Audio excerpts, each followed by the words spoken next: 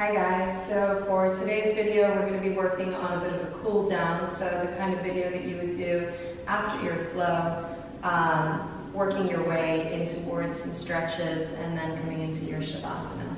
So for today, if you wanted to take a few moments starting off in a nice child's pose, allowing the toes to touch, the knees to fall apart, bringing your hips towards your heels, sinking your chest in between your thighs, melting it towards the mat. Bringing your forehead onto the ground, reaching your fingertips away from your body. As you draw the fingers away from you, can you continue to draw the hips back and down, finding a nice stretch through the sides of your body. Taking a couple of breaths here. Maybe gently swaying your hips from side to side, massaging that third eye, your Ajna chakra. And then coming forward into a tabletop position, tucking your toes under, lifting your hips up and back. Finding your downward facing dog. Taking a breath in your downward facing dog. And on your next inhale, reaching the right leg high to the sky. Finding length through the right toes as you exhale. Bring the right hand on the outside of your, the right foot on the outside of your right hand. Sink the hips down, option to drop the back knee down, release your toes, come into your lizard pose. From here, you can always stay, being mindful that you're not resting on that back knee. So if you find that you're all the way up here, can you shift your hips forward and down? Find a bit of lift in the chest area. Option to bring your forearms down to the ground and hold your stretch here. Feeling as though you're drawing the feet towards one another, so similar to Anjaneyasana where you're trying to square the hips off, but then continue to melt the hips down. Getting a nice stretch here. And then coming back up onto the palms of your hands. You're going to heel toe that right foot through center. Bring the right hand on the outside of that right foot. And all I want you to do is shift your weight back, coming into Ardha Hanuman, half splits. You might want to wiggle the right heel forward a little bit, just so that you can get that left hip on top of your left knee. And then once it's positioned, you want to energetically feel as if you're drawing that heel back, so that you're plugging that femur back into place, squaring off the hips. And as that right hip reaches back, your upper body's reaching forward, trying to get the crown of the head towards your right toes. And find a fold here.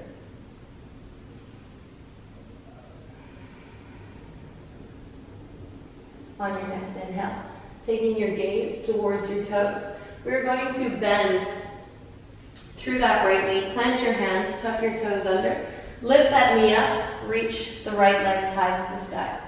Option here to give your leg a little shake. If you want a bit of a reset, you can always bend that right knee and slowly start to take that right foot back behind you, finding your wild thing. There's always an option in wild thing to find full Urdhva Dhanurasana if you want to come into a back bend. Opening up through the chest, trying to make sure that the toes are pointing more in than out, and then making your way back into your downward facing dog. This time reaching the left leg high, lengthening through the left toes. As you exhale, step that left foot on the outside of your left hand. Lower the right knee down to the ground. Release your back toes. Find that lift in the chest, once again, sinking the hips forward and down. Feeling quite a deep stretch in that right hip flexor. Option to stay here. Option to bring the forearms down to the ground. Again, making sure that you're not putting too much weight in that back knee, trying to draw your feet towards one another, squaring off through the hips. Breathing where you are, always working with your breath to deepen your stretches. And then slowly making your way back onto your hands. Taking that left hand on the outside of that left foot as you heel toe the left foot back through center. All we're going to do here is start to straighten out through that left leg as we shift our hip back. Once again, maybe wiggling the heel forward for a moment just to make sure that that right hip is on top of your right knee. And then energetically drawing that left hip back to square the hips off. As that hip draws back, your chest is melting forward, the crown of the head is reaching towards your left toes. Feeling a nice stretch in the back of that left leg. Keep breathing where you are, always finding a bit of lift and length as you inhale. And as you exhale, seeing if you can melt a little bit deeper into your pose. And then on your next inhale, taking the gaze forward, starting to bend through that left knee, planting your hands firmly, tucking the back toes, lifting that back knee up so that you can take that left leg up towards the sky. Bend that left knee. Again, option to stay here. Option to take that left foot behind you. Find your wild thing. Always the option there from wild thing to find your full wheel, full Urdhva Dhanurasana. Always opening up through the heart space, trying not to pinch the lower back. Being mindful of what's going on with the toes. Drawing the inner thighs towards one another. And then finding your way back into your downward facing dog. This time we're going to inhale, reach the right leg high to the sky, lengthen through the right toes. As you exhale, bring that right knee behind your right wrist. Lower your shin down to the ground, make your way into pigeon prep. So things to be mindful of for your pigeon prep. If you are somewhat new to this stretch, it is a lot easier to draw the heel a little bit closer towards the groin, making sure that that knee is pointing towards the right hand side. You want to be squaring off your hips. So if you need to, you can place a block underneath you if you find that you're completely dipping to one side. If you practice this a bit more and want to deepen your stretch, you can always take the shin a little bit more parallel towards the front of the mat. Bring your fingertips onto the ground as if you're drawing the fingertips back. You're going to feel how your chest reaches forward. Find that opening in the chest, sinking the hips down, and then melt yourself down over your shin. Now, trying to keep this, so I mean, depending on whether you are more flexible or less flexible, if this is a pose where you don't feel much of anything, can you start working on ways to try to strengthen the stretch so that you feel a bit more of it, so not just melting fully into what feels comfortable. And if you're not quite as flexible, not feeling like you have to go 100% into the stretch and going maybe too far. So working with your body wherever feels right, breathing into the stretch. It's so important to keep working with your breath even as things slow down, especially as things slow down. So again, finding that bit of lift and length as you inhale, and then allowing that extra release as you exhale. On your next inhale, we're going to slowly start to roll ourselves up. We're going to shift our weight onto our right hip, and we're going to take that left leg around. Now we're going to keep lifting that left leg up. So pointing the toes, grabbing on wherever you can. Maybe it's just down here. Maybe you're coming up a little higher, finding length in the spine. And I want you to slowly start to roll yourself back down onto the ground. Your hand will slide down with you.